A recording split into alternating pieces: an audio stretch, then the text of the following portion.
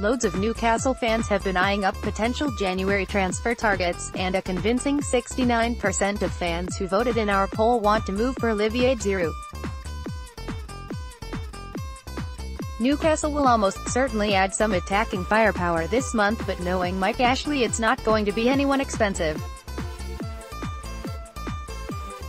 The Magpies owner has infuriated fans time and time again with his bargain hunting, but this time it could actually work out for the best.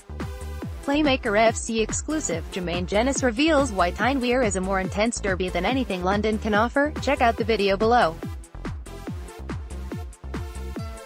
Giroud will be out of contract at the end of the season, meaning Chelsea are in a very weak negotiating position if any offers come in for the World Cup winner.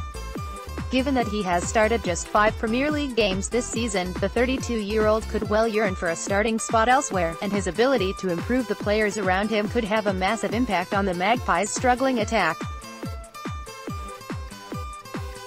With 77 Premier League goals, a Puskas Award, World Cup winners' medal and 3 FA Cups to his name, he would bring an elite, title-winning mentality to the club, something that could aid another surge up the table like last season.